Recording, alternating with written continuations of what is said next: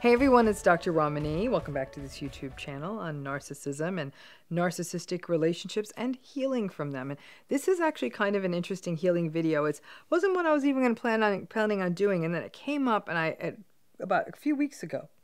And then I thought, this is an interesting video because I have no doubt it's something that a lot of folks struggle with. A lot of what makes healing so difficult in these narcissistic relationships, any kind of painful relationships, but narcissistic relationships kind of uniquely get stuck in our head, is the memories and the echoes of those relationships. And it doesn't matter what kind of relationship it is. It could be romantic, it could be family, even workplace, but it's those echoes that come back at us. And what that means, and what many survivors have even shared with me, is they say, I feel like I've lost parts of my life. I don't get to go to restaurants I once wanted to. There's entire national parks I won't go to, or destinations I won't go to, and movies I won't watch, and food I won't eat. Those kinds of visceral experiences, taste and smell and sight, sound, actually hold so much meaning. Think of how evocative music is. So this is this one is about music. And years ago, when I had been in one of many narcissistic relationships I myself have been in, this person had given me some music. Listen to this music, listen to this music. And it was music I wasn't familiar with. And there were some songs on it. And because I was sort of so into this relationship, I kept listening to the music over and over again. And again, it was music I wasn't familiar with. After that relationship ended and I was very shattered, I couldn't listen to any of that music again. It's been a very long time. So the memory of a lot of that music faded. I cleaned it out of my, at the time it was actually even music I think you listen like a CD or tape or whatever it was.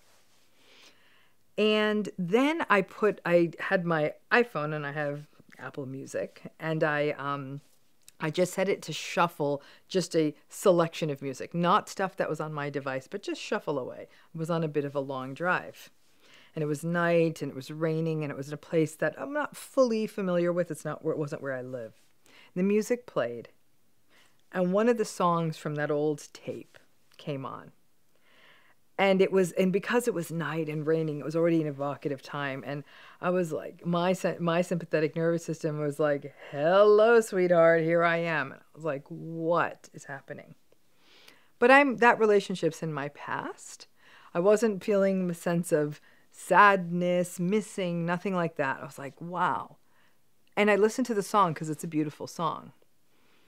And I listened to it, and I was really fascinated to sort of listen to my body, pay attention to my body. But for the first time in years, and I finally then listened to the words again. The words had one set of meaning at that time. And I listened to it now and had an entirely different kind of a meaning. It's absolutely beautiful lyrics in the song. And I thought, how interesting and how sad that for so many years, this song was out of my life. Because I thought, this is a beautiful song. It actually relates a lot to the kind of work I do now, really focusing on narcissistic abuse. And I thought, gosh, how many things we lose. It was powerful for me because then I had to stop and get some gas. And on that stop, I actually took that song, I found it on Apple, and I downloaded it to my phone. And it was an interesting moment for me because in essence, what it was doing was saying, I could reintegrate this thing that I had to keep away to feel safe, right? That song was too evocative, but I was ready to receive it back. It wasn't just the beauty of the song at that moment.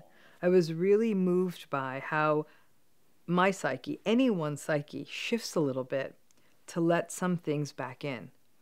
We can go back to those places, hear the songs, watch the films, eat the foods, let the memories back in. Be with the beauty that may very well have occurred at the same time we were in that relationship, had to put down for a while to heal. But even like a broken bone heals, and one day we can start running on it again or lifting with it again, the psyche is no different. One day it's strong enough to let this old stuff back.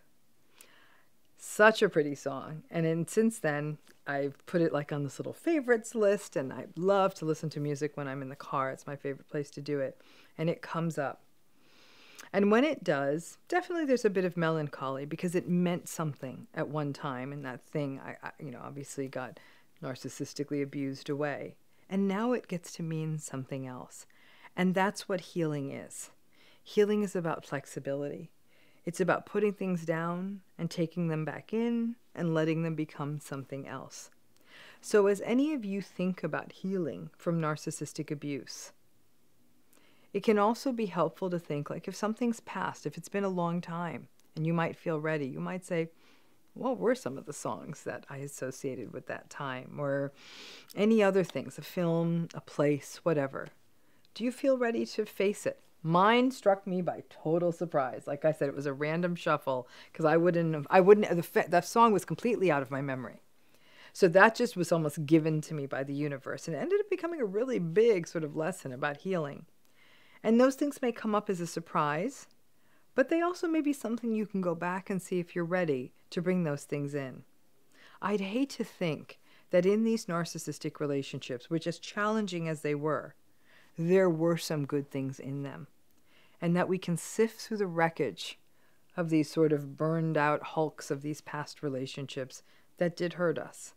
But as we sift through that wreckage, we may find some things of beauty that we want to keep, and that are things that we can take forward in our journey as we heal and show ourselves that life does go on.